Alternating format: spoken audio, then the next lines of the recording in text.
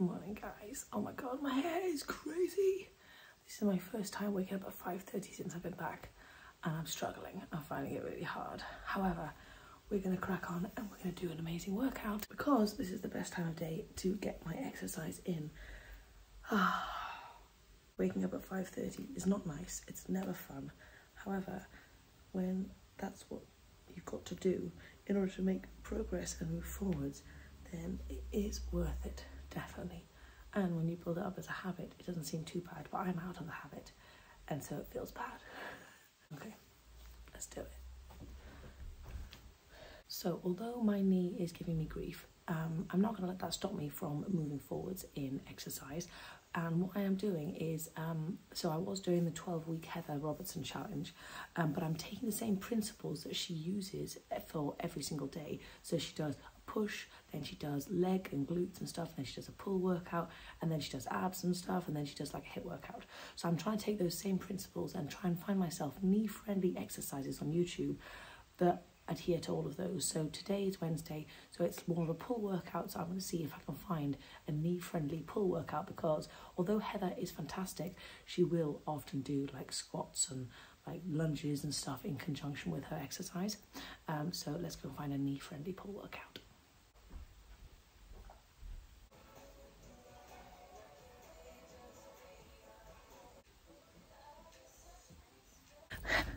So you caught me.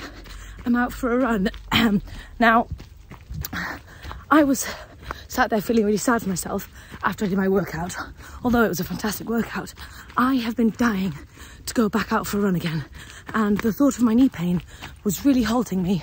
And I was like, oh my God, what if I have to wait 6 to 8 weeks for my knee to heal? And then I just get back running. And A, what if I don't have the level of dedication and motivation that I do right now, and I'm wanting to cultivate as a habit right now? And B, what if my knee just starts hurting again?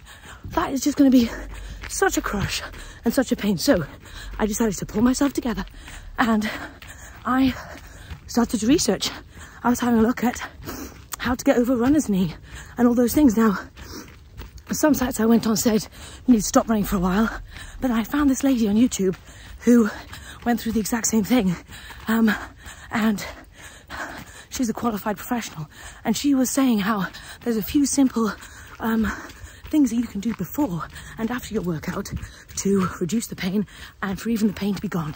And I did it and I'm feeling fantastic. I've not had any knee pain at all this entire time I've been running, and it feels amazing. So don't let obstacles get in your way. Try and figure out a way to move past them and to still get what you want. But you might just have to be smart about it. You might have to do some research, and it might have to be something that you just go through. But now I feel confident that I can do that workout every single day before and after my run, and I can still go running. So I am literally over the moon, and it was all a matter of mindset. I could have just been, oh, woe is me, but instead I turned it around and I'm like, I still want this. How can I get this? So anyway, I'm feeling thrilled. Yay, yay, yay, yay. Please don't give up on what you want because you've hit a roadblock. Find a way to push past it. 45-minute run, 0 leg pain. I'm feeling great. It is breakfast time. I am clean and the kitchen is clean, so that's important.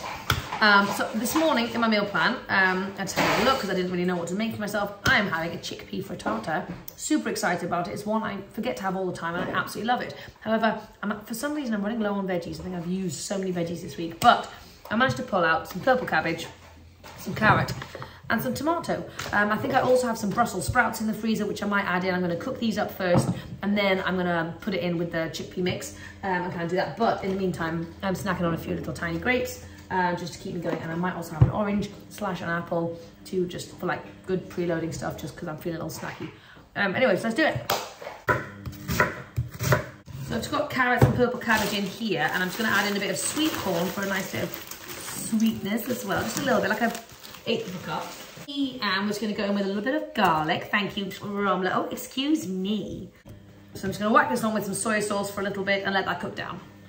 I was going to cook the sprouts in with everything, but I thought I'll actually have this on the side because I don't know what it's going to be like in the frittata mix. So we need one more garlic in there. Good girl. Yay. Thank you, beautiful. I also found some broccoli, which I'm going to chuck in with the veggies. In the meantime, let's make our frittata mix. So, chickpea flour obviously is the way to go. And I'm just going to add, I think I'm going to go for like a cup. Let's just go for a cup and see how we get on. So we got. Okay, then we're adding a bunch of spicy things. So I've got some turmeric in here. Oh God, that was quite a lot. I've got some garlic salt, very old onion powder. Going in with some black salt to give me that lovely sulfury flavour as well. And some nutritional yeast as well. There we go. A quick little whisk. Get everything nice and combined. And then we're just going to add 1 cup of water. We really don't want it to be any clumps, so try and give it a really vigorous risk. Try and get those muscles going again. Oh my God, it smells amazing. I am so excited about this. I don't know why I always forget about this as an option. So in the meantime, Abe said he wants some chia pudding for breakfast, so we're going to quickly whip some up for him and I'm going to show you how I do it. Yep. Right, go in a 1/4 cup of chia seeds. That's not a lot to me. Oh, now chia seeds fluff up, don't they? It looks really tiny at the beginning, but they get really fluffy. I'm just going to give it a little mix. Oh, that looks good. Yes. Looks good now. And then I'm going to set this aside to thicken up, and then I'm going to flavour it afterwards. We're all just having a little quick Brazil nut. Okay, so I'm just going to use my trusty non-stick plug-in kind of situation. Okay, so these veggies are cooked now, and I'm just going to stick it in with this mix. Romy, are you going to have some chickpea frittata? Are we going to share? Yeah. Okay, give it a nice little mix. What are you guys up to? Mommy just did this. Oh, wow. Wow, Romy. Whoa. Whoa. Okay, then I'm just going to make them into little kind of, well, actually, kind of big pancake shapes.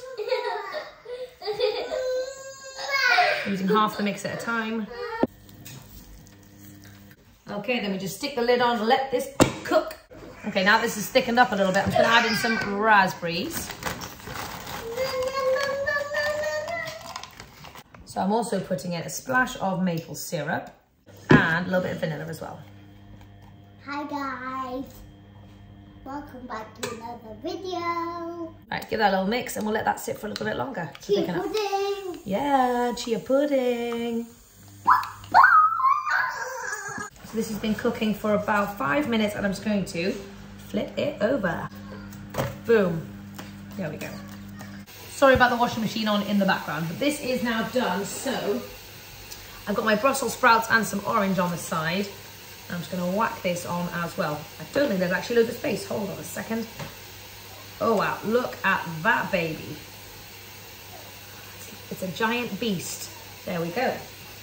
I'm just going to make the other one now for Romy or for James maybe. James could use some breakfast probably, or maybe he could have this for lunch. So Abe is just tucking into his chia pudding. How is it, Abe? Good, fantastic. And Romy's got an interesting selection. She's got some oranges, some tomatoes, and some of my Brussels sprouts, which she absolutely loves. And Abe's gonna have some oranges too. So it's like a fresh kind of breakfast with other stuff. Just cut this baby in half. Stick that on there. And I'm gonna add some of my tomato on the top as well. And I thought some sauerkraut would go nicely on this too.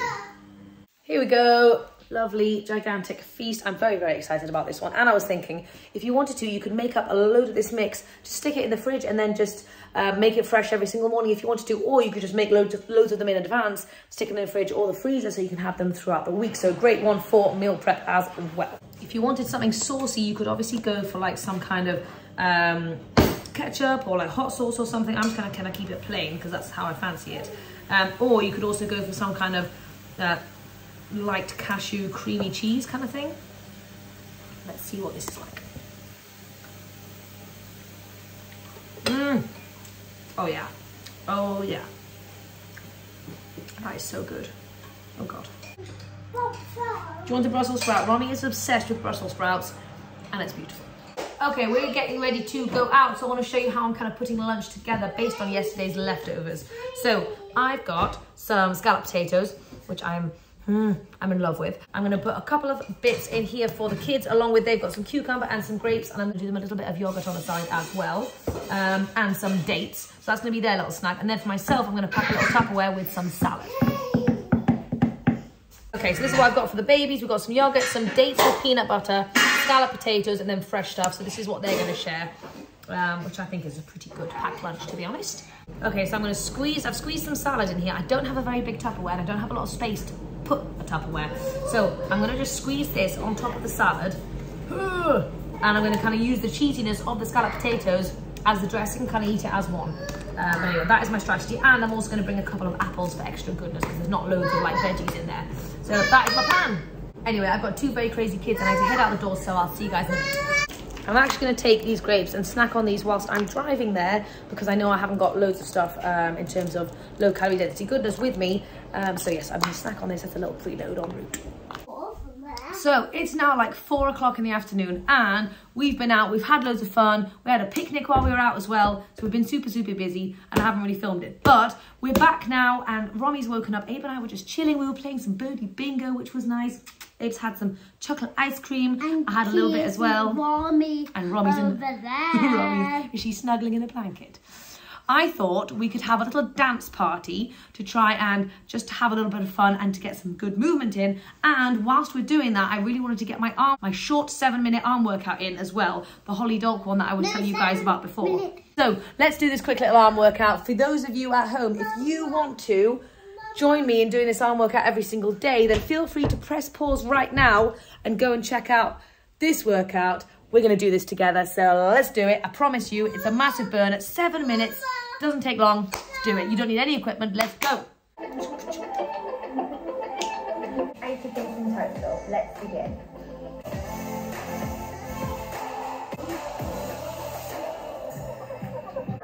Forward, bend, up and down. That's 2, 4, 5. Oh, it's starting to burn. 6, 3, Safe. 4. 7, 8, repeat. Boom. This is a killer. Oh my God. So that is the end of your That was amazing. So I've been doing that workout for maybe like a couple of weeks now. And honestly, my arms feel so much stronger than when I started. So if you're wanting to get more movement into your day, it's actually super powerful. Obviously, focusing on doing some actual exercise is great, but just getting movement in on a day-to-day basis is actually even more fantastic. So, for example, I'm in the kitchen and I'm cooking dinner. I've currently got some cauliflower on and I've got some pasta on. We're having an cauliflower Alfredo. But whilst I'm in the kitchen, I'm not just standing there kind of making the food like that. I've got music on and I'm actually dancing around my kitchen. So that is a fantastic way to get movement in. It doesn't feel like you're doing anything. It's actually super fun because dancing around is amazing, but I'm getting in loads of extra movement into my day. And if you build that up as a habit every time you're in the kitchen, firstly, you'll love being in the kitchen. It's so much fun. But secondly, yeah, great way to get movement in. Anyway, I just wanted to share that. If you are doing something and you're finding it a bit boring and you wish you could get movement in, put some music on, dance around. Okay, I've just whipped up this cheesy sauce. This is my cauliflower Alfredo, and honestly, it is like heaven. It's like actual heaven. I did put a few cashews in here because I'm feeling like I want something a little special. Do you want to have a try? No. God, it's so good. Have a little taste. It's cheesy. Cheesy sauce. Do you love cheese sauce? Have a little taste. You love it. Good. Oh, yes. What do you think?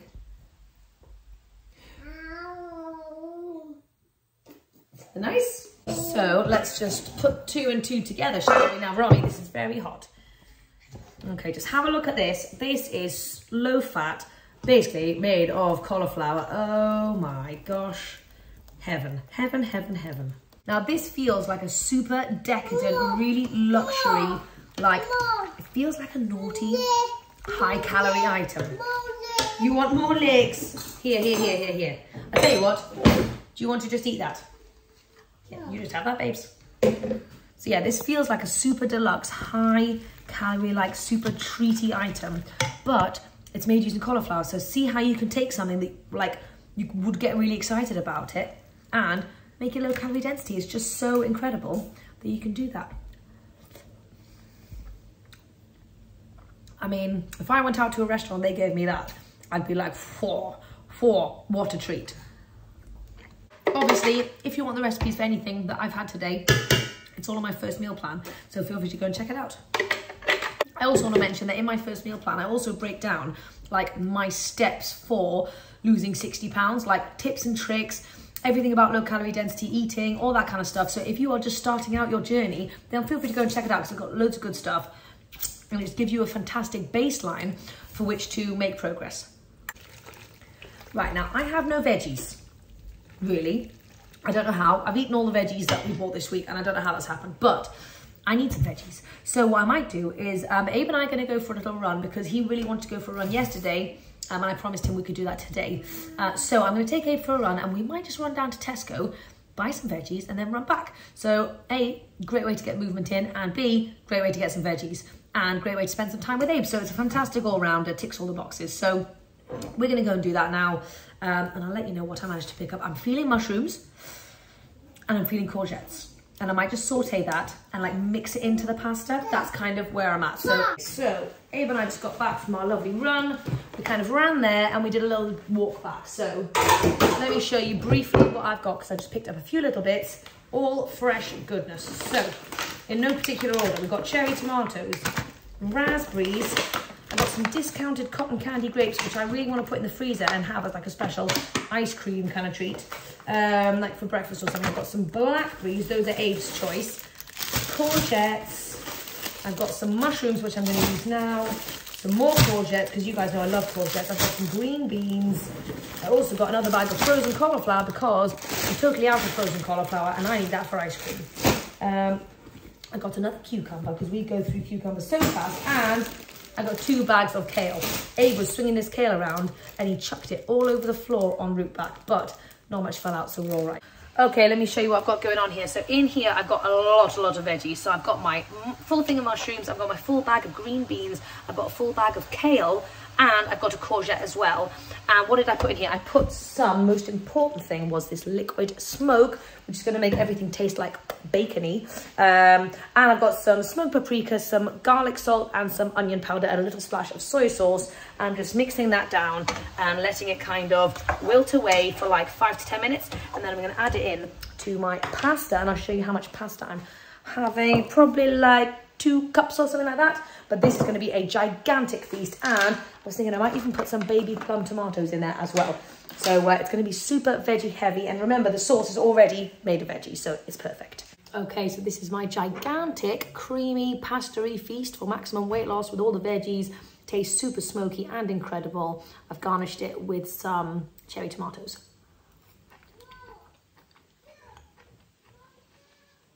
How does that taste so good when it is mostly vegetables? When I hear people saying they don't like veggies, I think it's because you're not doing it right. Anyway, I'm going to go enjoy this and I will chat to you guys tomorrow.